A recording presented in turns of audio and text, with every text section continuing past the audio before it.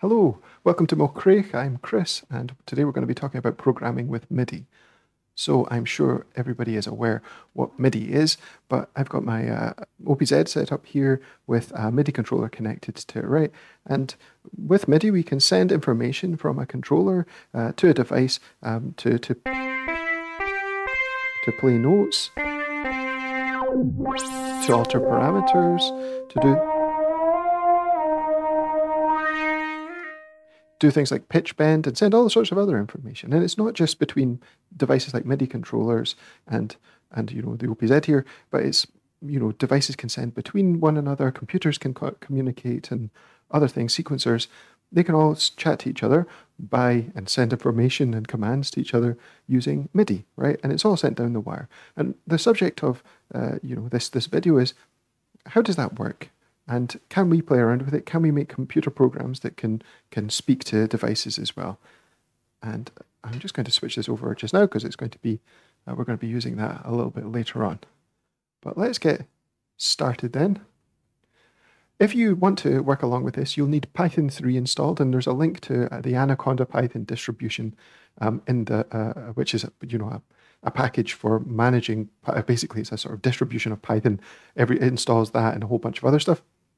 You can install that, or there's different ways you can install it as well. But there's a link to the description about that. If you don't have it currently installed, I recommend that way. Also, the Python RT MIDI library, and I'll show you how to install that in a little second. And this is a wraparound, a C library that enables us to be able to communicate with MIDI devices, and then a MIDI device, right? And this can either be a hardware device, like the OPZ there, or it could be a software device on your computer. And first of all, I'd like to say thanks to this person, Dave Van Brink. I don't know who they are, but they wrote this great web page ages ago which condenses down the MIDI spec, and I've used it extensively. And again, there'll be a link to that in the description. You can take a look at this and find out more about MIDI yourself. So what is MIDI?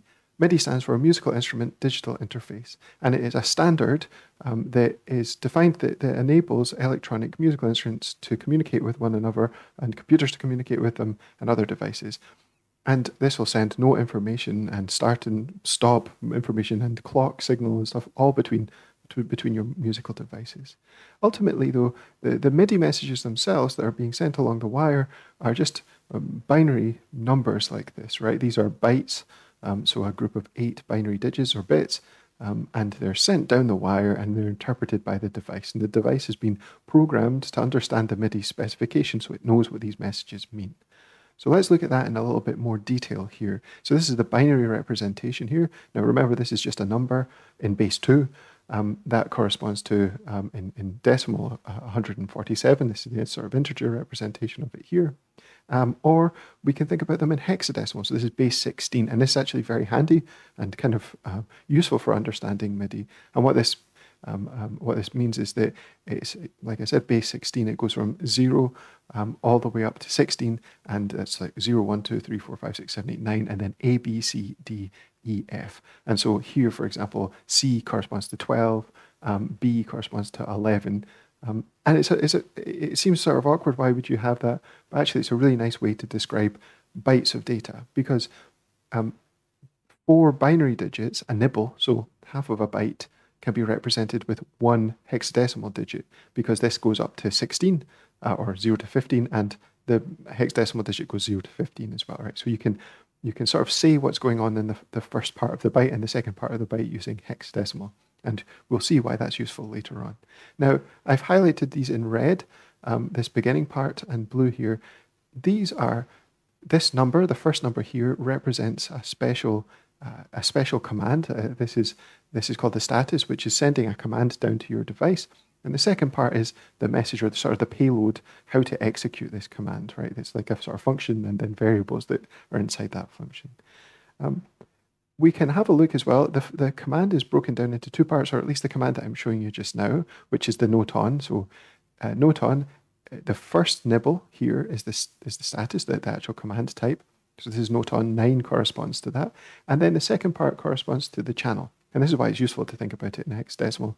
So you can see the channel here. Channel 3 number 3 here corresponds to channel 4. And it's because it starts 0 is equal to channel 1, 1 is equal to channel 2, etc. So, and all the way up to 16 channels. And then after that is the pitch, and then a number representing the pitch. And this is useful to think in an integer. Again, these are all the same, remember. They're just different representations of the same number. But it's useful to think in terms of the integer here because you might be familiar with the MIDI notes. 60 corresponds to middle C. So if you take 12 off of that, because it's in semitones, you'll be down to 48. That's an octave below, so it's the C below middle C. If you add 12 on up to 72, that's the C above middle C, right? So you can define all of the sort of standard notes on the Western scale using this. And then the last one is velocity. So it's how heavily you've pressed the note, right? And some devices, most devices will sort of recognize they'll be velocity sensitive. So this is the structure of one MIDI message, but there's lots of different types of MIDI message. And just I'll point out again that this first digit here corresponds to the command, and then the second one to the channel. If we look at some other MIDI messages, this is not all of them by any means, but these are some ones that we're going to be using, some ones that might be interesting. The first digit again corresponds to the command type, and then we've got the channel in here, right? So this can be anywhere from 0 to F, which is from channel 1 to 16, sorry. And we've got things like note on and off, and we can set the pitch and velocity, like I was saying.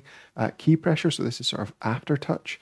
Controller change, which is when I was altering the filter there using the MIDI device. This is what I was varying using the controller. Program changes to set presets. Channel pressures, like I've never actually seen this on any of my devices, but apparently it's like a whole device pressure or pitch bend. So these are some of the MIDI messages that you can send. Now let's actually have a go messing around with these ourselves. So I'll bring up my terminal here. Hopefully you can all see that. And so I've already got Python installed on this computer. Again, if you install it using the link below, you'll end up with something similar to mine. If you install with Anaconda Python, you will have an interpreter called IPython available. And if you start that, you'll see the version of Python that you might have. Now, I've got 3.8, but this should work with 3.9, 3.10, no problem at all. So let's exit out of that there. First thing you want to do is install Python-RT MIDI, and this will install the package that's required to communicate, to send MIDI message and set up connections to MIDI devices. So that's good, we've got that there. And then I'm just going to go into the interpreter here. I'm using IPython. You can basically run Python commands interactively in this. IPython is a bit nicer than the normal Python interpreter. It gives you sort of tab completion and all sorts of things like this. So to start with, I'm going to import time, which is a part of the standard library in Python, which is used for, sleeping and having delays and working with time. This will be important later on. And then RT MIDI. And then I'm going to set up a sort of output for a MIDI output, and we'll see in a second how that works. So if we do tab completion, we can see there's this class MIDI out, and we can instantiate it, and now we've got an output device. So let's see, ports is equal to output, and if we go, here is here, get ports, we can run this, and if we take a look at what's inside that ports, then we can see that currently connected there are two MIDI devices. So this is the kind of standard wavetable synthesizer that comes with Windows. So you could actually send messages here. And there's also the OPZ here, which is device 1, and this is device 0. So let's connect to device 1. So if we go out.open port, and this will connect, and we want device 1, right? That's our OPZ here, device 1. And we connect to it. And then if we go with out, so this is a context manager in Python. When you do this with block, it'll set stuff up and then break it down once you're finished. And so this is what this is how we're dealing with this just now.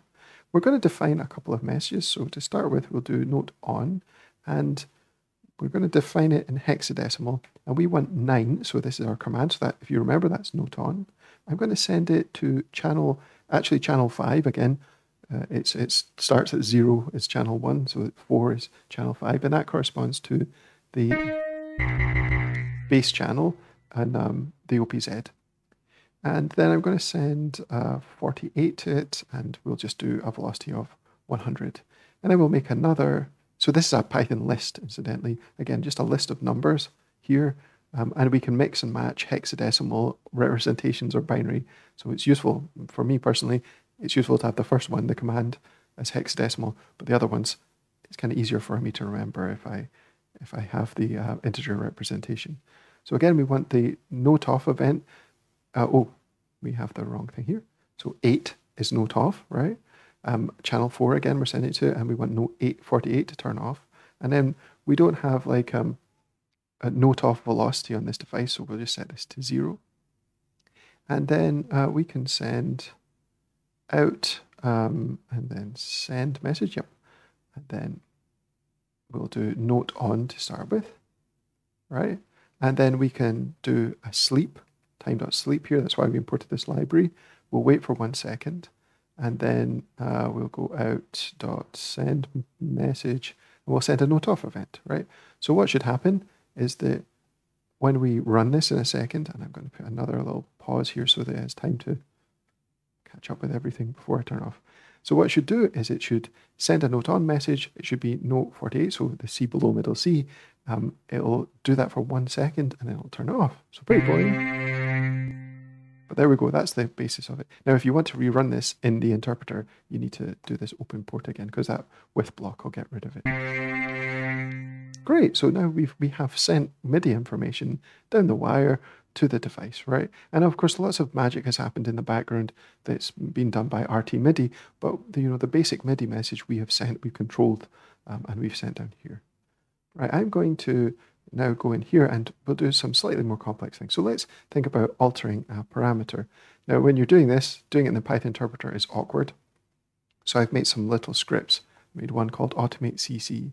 And again, so this Python file, it will be run by the Python interpreter just exactly the same way as we have interactively, but I'll just run it all the way through from beginning to end.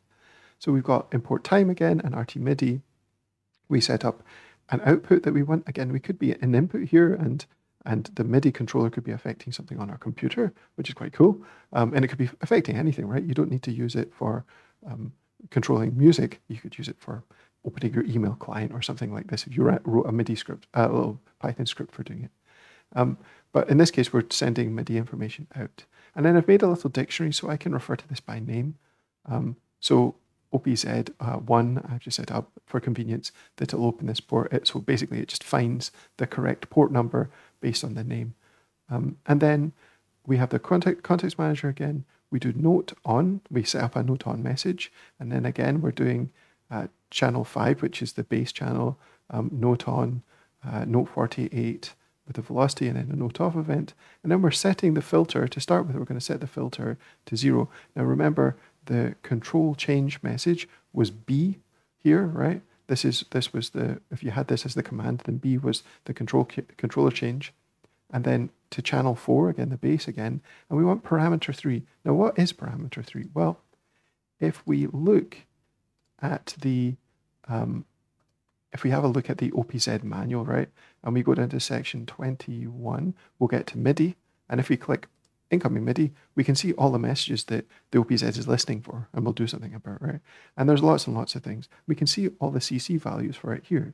Now, parameter 3 is the filter cutoff, and this is what we're going to be varying. And you can send that to any of the 16 channels on the OPZ, and you can set it between 0, which is sort of off, and 127, which is on maximally. You can also do relative values, so change it relatively.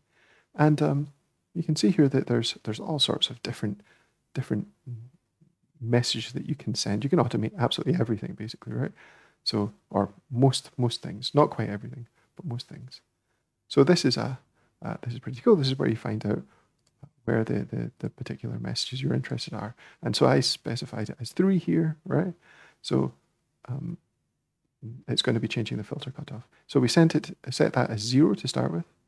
We sleep for a little second, then we do our note on, so we're keeping the note on here, sleeping for 1 second, and then we're going to start ramping the filter, and we're going to go to a filter sweep from 0, which in the OPZ, 50% is the filter's open. If you have less than 50%, it's a low-pass filter. If you have higher than 50%, it's a high-pass filter, so a sort of DJ-style filter. And then we'll send this, we'll go up from 0 all the way up to 126, because ranges in Python are not inclusive, and it will steadily change this controller value, send it, and then sleep for 0.1 of a second, and then increment it by 1, so it will be then 1, change that, sleep for 0.1 seconds, then 2, then 3, then 4, then 5, and then all the way up. And it'll pause for 0.1 of a second. And remember, the note's playing continuously, then we'll send the note off event, we'll sleep, and then we'll close everything down. So let's go Python automate.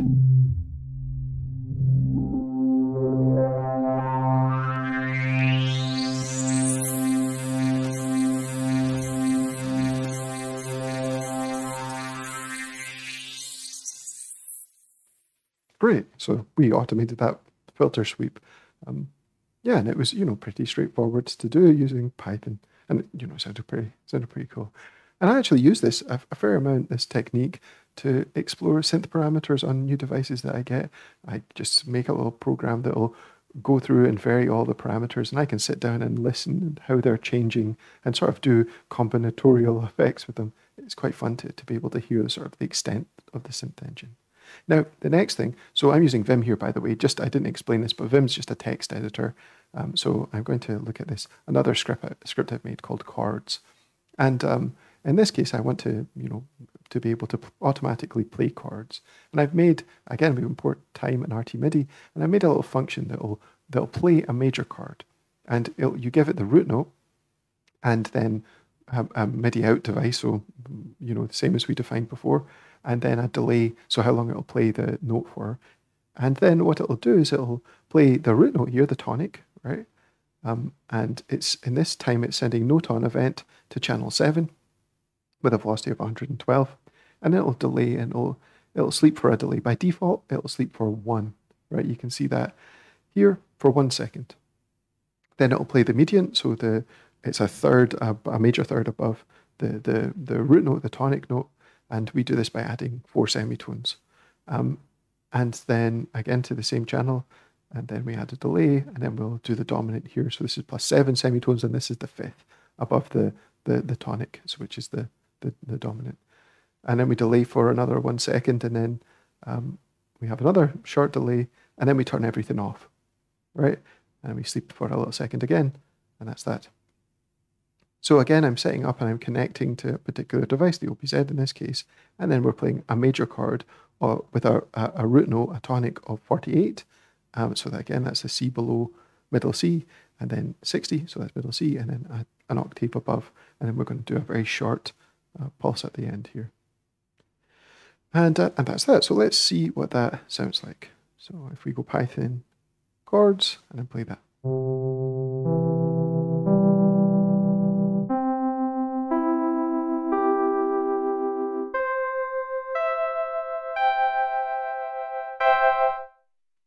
Great, so you can hear this, you can see this, you can set this up and you can alter it. You could add different scales and add different chord types and automate that and explore that.